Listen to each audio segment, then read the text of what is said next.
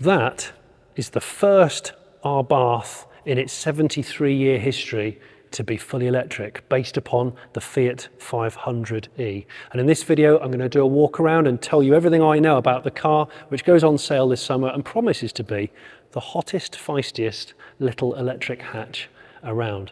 I'm Jonny Smith. Welcome to the Late Break Show. This episode is proudly supported by blackcircles.com, Britain's largest online tyre retailer, providing a comprehensive click and fit service.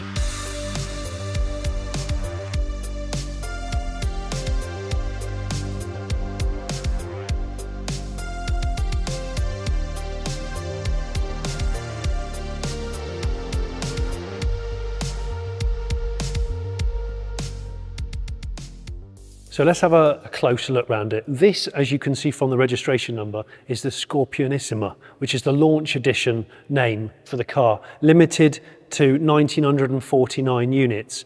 1,949 units because Abarth, the company, was born by Carlo Abarth in 1949. The details of this are really interesting. First of all, it is the first Abarth Fiat to come on 18-inch wheels. The others, the piston cars, come on 17-inch wheels. So it's got these diamond cut wheels that are slightly directional. I'm pretty sure, let's have a look at the tyres. Okay, so Bridgestone Potenza Sport 205 40 18s. This is interesting because it's an electric car, but it's an electric hot hatch. So the tyres need to be performance tyres, but also kind of eco-specific.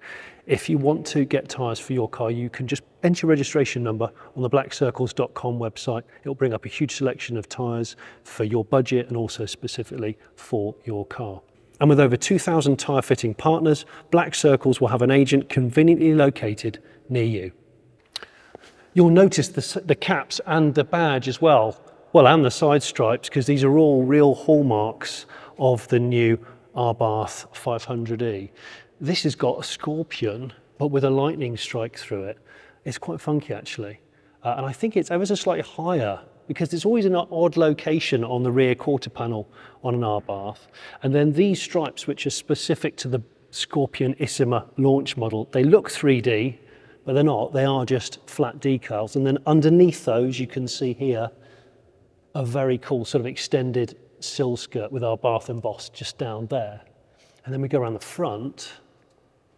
Of course, because this is based on the 500e, the 500e's got a built-in kind of bad boy bonnet. If you haven't watched my review on the original 500e, which I did back in 2020, I'll put a link above my head. It doesn't have any kind of grille up here, whereas the piston Abarth has a little slit here and a big kind of gaping mouth for cooling down here. But this has got the kind of patterned inserts because it doesn't need as much cooling being an EV. The badge here is normally down there. That's been put up there, the original Scorpion badge. And then it's got these kind of white diffusers going on, which is an interesting choice. And remember, you can only buy this car in one of two colours in the launch edition. It's either this, which is acid green, or poison blue, which is a really vivid blue. So Abarth says that this is a kind of their best hot hatch that they've done because the EV drivetrain lends itself very, very well. Lower centre of gravity, and this new ground up EV shell, the 500e, is wider track, longer wheelbase. So there's some great stats. It'll actually go around the circuit, the test circuit, a second quicker than the 695 180 horsepower Abarth. So it's 1 second quicker from 12 to 25 miles an hour than the piston car. 1.5 seconds quicker from 25 to 37 miles an hour, and 37 to 62 miles an hour, it's a second quicker. 0 to 62 is 7 seconds, so slightly slower than the 695 Abarth piston car, but around a track and overall, it's a nippier car. It's a quicker, nippier car. And of course, you're going to ask me, what is the power output of this car? Well, the power output of this car, 152 horsepower, which is 155 PS, 173 pounds-feet of torque, which is 235 Newton meters. And that electric motor, which lives under there, assembled by GKN in Italy, it's not the same motor as the one in the 500e. It's a higher horsepower, 113.7 kilowatt unit, a 96 mile an hour top speed. Not that anybody cares about top speed anymore, frankly. WLTP, four very important letters when you're talking electric cars. Well, the battery pack is exactly the same as the 500e brother, which is 42 kilowatt hours. And in the Fiat, it'll do 199 miles WLTP. The one in the Abarth, it's not actually confirmed yet. It hasn't finished doing those tests and cycles, but we're reckoning about 155 miles or so. Of course, it depends on how you drive it. It's a much higher performance car. It's an EV hot hatch. But if you're driving it very carefully, you might get somewhere in the region of 180. We'll see, we'll see. Oh, and it doesn't have an eco mode, whereas the 500e has a Sherpa mode where it makes it as efficient as possible. This does have driving modes, but not a Sherpa mode. Nothing to do with the 70s van, I promise you. There's three modes to choose from. First mode, Turismo mode, which is kind of your normal default mode. That's smooth acceleration, lower max power, so it brings the power down to 100 kilowatts from 113. 220 Newton meters of torque rather than 235, and you get one pedal driving, so lots of regen braking. Then the next level is called Scorpion Street mode. Sounds amazing, doesn't it? That means you do still get one pedal driving, but you get the full power. And then there's Scorpion Track mode, which is full power, not a lot of regen, because you want the pure feeling of the car. Let's talk about design a bit more. So, the new version, new logos, which I've already shown you before. On this launch edition, you get the glass roof up here. You get those dedicated wheels, which I've already talked about, and the rear and front diffuser. In fact, let's have a look at the rear diffuser. I don't know if you can come around and have a quick look. Yes, there is white inserts, just like the front, just there. And it's weird seeing an Abarth without big drainpipe exhausts. But there is a sound to this. We'll demonstrate that in a second when we look at the interior, when we look at the cabin. The back end's actually quite simple and played down, I think. You've got the Abarth badge here in kind of matte finish, but there's nothing else really to distinguish it, especially compared to the piston car, which is a little bit more of a hooligan. So just like the other Abarths, you will be able to order this in a cabrio as well as a hardtop. And I believe the cabrio has a black hood with a spoiler integrated into it. I've come back to the front because I've just remembered it does come with LED headlights as standard, which I'll show a picture of now.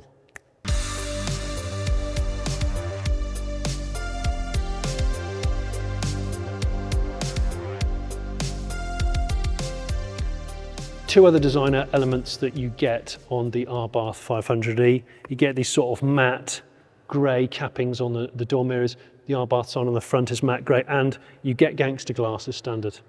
It's all privacyed out, whether you like it or not. What do you think it looks like? I think it looks really good, especially like that decal. I don't know whether it's the fact that we're in this kind of Infinity Coast studio, but it does look mad. Remember that the Fiat 500e, when it was launched a couple of years ago, is a ground-up new car, EV-specific chassis. That's why this car is a different Abarth to the existing piston Abarth. It is a different body shell.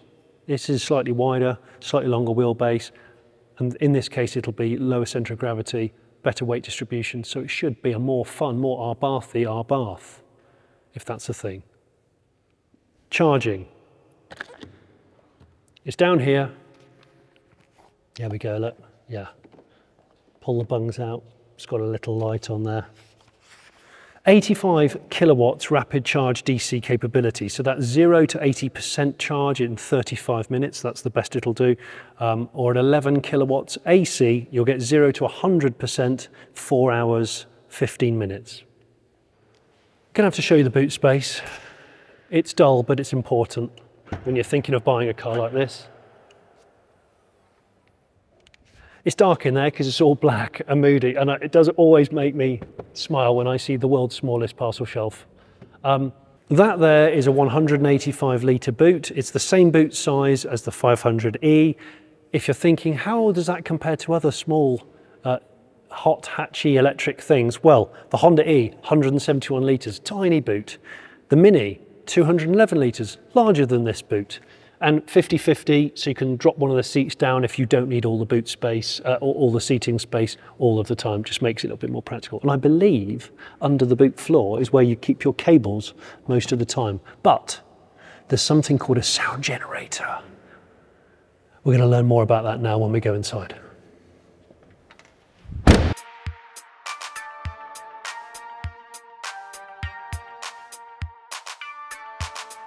You join me in the cabin with Pietro, who is the product manager of Abarth. Is that right, in the UK? Yes.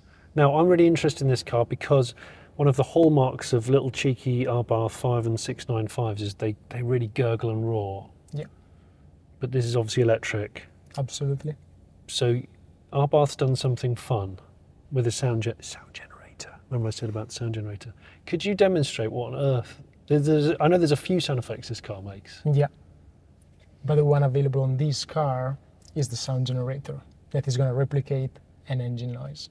Right. So it's a mimic of the piston motor. Exactly. Okay. Please You demonstrate. ready? Yeah, I'm ready. Yeah, I've purposely not listened to this yet. Okay, it's really loud.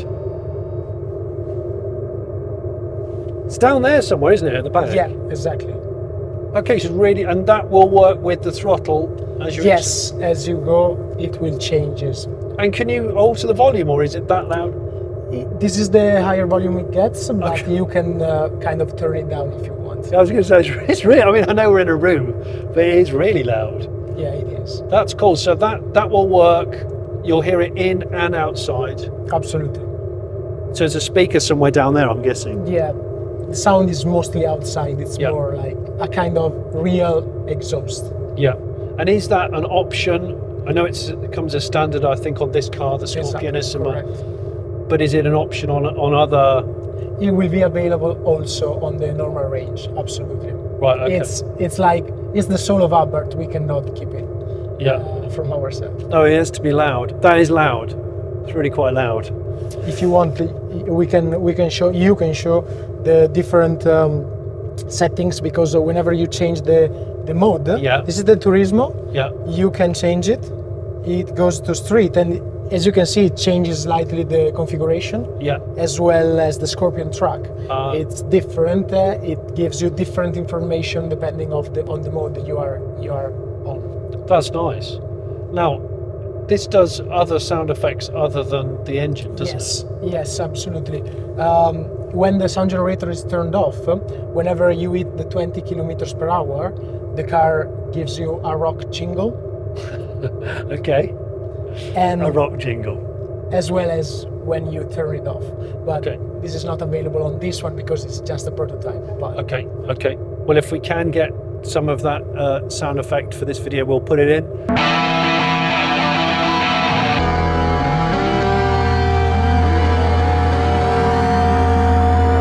Put it in. So it's like a rock guitar jingle absolutely. when you start it up, or when you go over 20 kilometers an yes, hour. Exactly, because it's a safety feature Yeah. to let the people that are around you know that you are in an electric car and that you are coming across. Fantastic.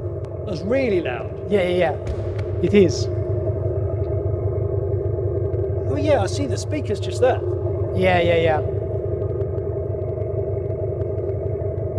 Be interesting to see how many people keep that sound effect Yeah. It will be interesting. when the car's in mass production. Yeah, exactly. It will be just, you can have it or not. Let's touch of the button. You decide if you like it or not. There are some days you want them, some days you don't want them. So, Yeah. it's just as you wish. What do you think? Sound effects like this for EVs, or just keep it quiet, enjoy the silence? Let me know in the comments.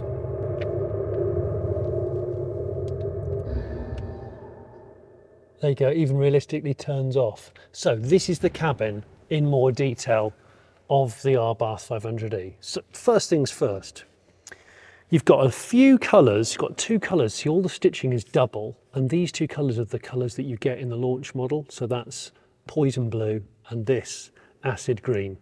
These really cool one-piece Alcantara seats that have got that new Scorpion logo there, kind of etched in. And then down here, you've got these crazy kind of, it is a Scorpion actually, but it reminds me of a sort of 80s hot hatch in a good way. And I like that very much.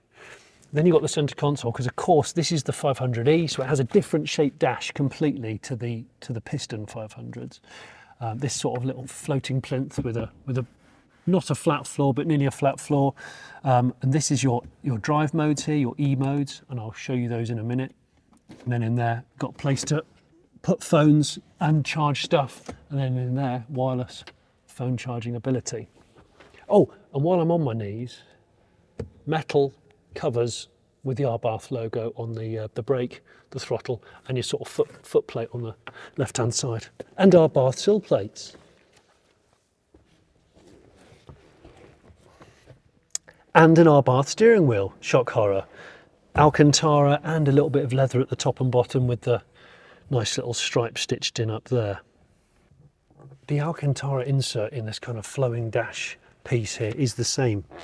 It's kind of like corduroy Alcantara, which is no bad thing at all in my book. Makes a big difference having a glass roof, especially in a car with so much darkness in here. You know, dark roof here, these pillars are dark here, back seats are dark, but you've got a loop. Don't know if I can do it from here. Can you see this loop? That's to obviously get in the three-door car, and that's in poison blue finish as well. And although this isn't the finished version because this is a pre-production kind of prototype, there are, I believe, some new performance pages, and for the first time customers will get fully connected and real-time information on their car. I know there's an app as well, like there is on the 500e, so to do with the electric vehicle connectivity. You can do all that through your phone if you so wish. So the order book's open for the 500e Abarth in February next month, and then the cars will start being delivered, I believe, in June, so middle of summer. Restricted initially because of the launch car to 1949 models. Yeah, and at the moment this is the only Abarth model, the 500 and the 500e, because if you think of the Fiat 124 version based on the MX-5, that went out of production quietly in 2019. I'd actually not realised that until I did a bit of research. That was a good car. I first drove a Fiat Abarth, the new generation, in 2008. I think that's when it was launched. It's been deeply successful for Fiat, so although it is their only model, as in the only Abarth is a 500 derivative, it's a fine selling car. It's going to be interesting to see how this one behaves compared to the piston car. What about rivals? If you're looking at buying one of these, what could you buy instead? I had a little bit of a brainstorm. I was thinking the recently deceased BMW i3S, great car, but they're taking it off sale, which is a crying shame. The Mini Electric, of course, which is a BMW group car. Now that's probably the closest rival to the Abarth 500e. And I was thinking, how fast is that? That's 7.3 seconds to 62. So that's actually slower than this. And it's got lower range as well, 144 miles WLTP. You could also consider the Honda E, one of my favourite cars, despite the fact that it's very expensive and despite the fact that it is a lot slower than this, 8.3 seconds to 62. But I would have a look at it because there's something about it, especially the cabin. I'll put a link above my head if you haven't watched my video on that particular car. Price. They've just confirmed it's going to be 38,695 quid for the hardtop, the hatchback, and for the Cabrio, 41.5 grand nearest damn it, which is expensive. Is it too expensive? Well, we shall see, but that is for the launch edition. It'll get cheaper once the launch editions have gone out. I'm very keen to know what you think of this. Maybe you're an existing Abarth driver and you're thinking of delving into the EV world with one of these. Thanks for watching this episode of The Late Break Show. If you haven't already subscribed, why not subscribe? Typically 50% of my new car reviews are EVs. Maybe you want to support us via Patreon, where you'll typically get early access to these sorts of videos and you'll get blogs written by me. Thanks for watching.